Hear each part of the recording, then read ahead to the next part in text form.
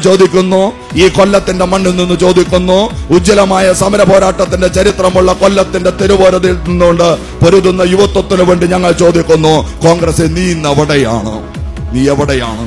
ജനാധിപത്യത്തെ കൊല്ലുന്ന പാർലമെന്റിനകത്ത് നിയമപരിഷ്കാരങ്ങൾ നടക്കുമ്പോ, UAPA ബില്ല് ഭേദഗതി ചെയ്യുമ്പോ, NIAക്ക് കൂടുതൽ അധികാരം കൊടുക്കുമ്പോ, ഇവിടത്തെ ജനാധിപത്യത്തിന്റെ വസന്തമായി വിടുന്ന വിവരാവകാശ നിയമത്തെ കൊല്ലുമ്പോ, മുത്തലാഖ് ക്രിമിനൽ കുറ്റമാക്കുമ്പോ, കമ എന്ന അക്ഷരം പറയാൻ ഒരു കോൺഗ്രസുകാരനെയും കണ്ടില്ല.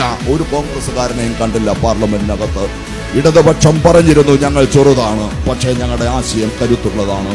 ഞങ്ങൾ ചെറുതാണ്, ഞങ്ങളുടെ പ്രത്യയശാസ്ത്രം ബലമുള്ളതാണ്. ഞങ്ങൾ ചെറുതാണ്, ഞങ്ങളുടെ രാഷ്ട്രീയം കരുത്തുള്ളതാണ്. ഞങ്ങൾ ചെറുതാണ്, പക്ഷേ RSSന്റെ മുന്നിൽ മുട്ടുമുടക്കിയ ശീലം ഞങ്ങൾക്കില്ല. ഞങ്ങൾ ചെറുതാണ്, പക്ഷേ സൂര്യനസ്തമിക്കാത്ത ബ്രിട്ടീഷ് സാമ്രാജ്യത്വത്തിന്റെ മുന്നിലും മുട്ടുമടക്കിയിട്ടില്ലാത്തതിന്റെ പാരമ്പര്യമാണ് ഞങ്ങൾക്കുള്ളത്. ഞങ്ങൾ ചെറുതെങ്കിലും കരുത്താണ്. രാഷ്ട്രീയവും പ്രത്യയശാസ്ത്രവുമാണ് ഞങ്ങളെ നയിക്കുന്നത് എന്ന് സൂചിപ്പിച്ചിരുന്നു.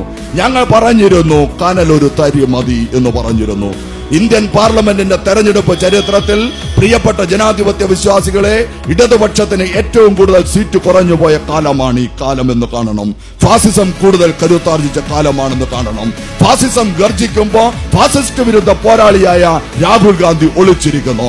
ഫാസിസം ഗർജിക്കുമ്പോ ഫാസിസ്റ്റ് വിരുദ്ധ പോരാട്ടത്തിന്റെ കുന്തമുനിയാകുമെന്ന് പറഞ്ഞ കോൺഗ്രസ് കുറ്റിക്കാട്ടിൽ ഒളിച്ചു നിൽക്കുന്നു. ഫാസിസം ഗർജിക്കുമ്പോ കനലൊരു തരിമതി എന്ന് പറഞ്ഞ ഇടതുപക്ഷം ജനാധിപത്യത്തിന്റെ ശ്രീകോവിലിനകത്ത് നിന്ന് RSSന് നേരെ വിരൽ ചൂണ്ടുന്നു. നരേന്ദ്രമോദിക്കെതിരെ വിരൽ ചൂണ്ടുന്നു.